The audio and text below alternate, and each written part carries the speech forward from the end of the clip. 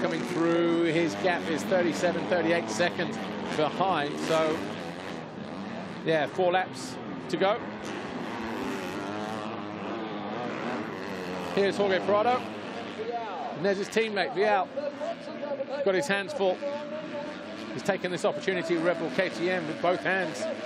And so far, 3 foxhole shots. His teammate now has 2, having taken the first one in race 1 at the start of the first race here, Jorge Prado. So KTM, the only riders and teams to score a whole shot this year, as Davy Pootjes does get alongside Vialle. He'll move him to the outside at the top of the hill and take over that 5th place. So Davy Pootjes giving the Dutch fans something to shout about here. I think that's Zach Pichon just ahead of him. Or is it Mitch Evans back out on track? No, it's Zach Pichon.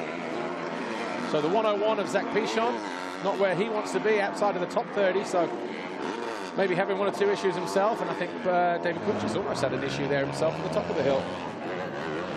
Did the work here, got himself into the favoured track position.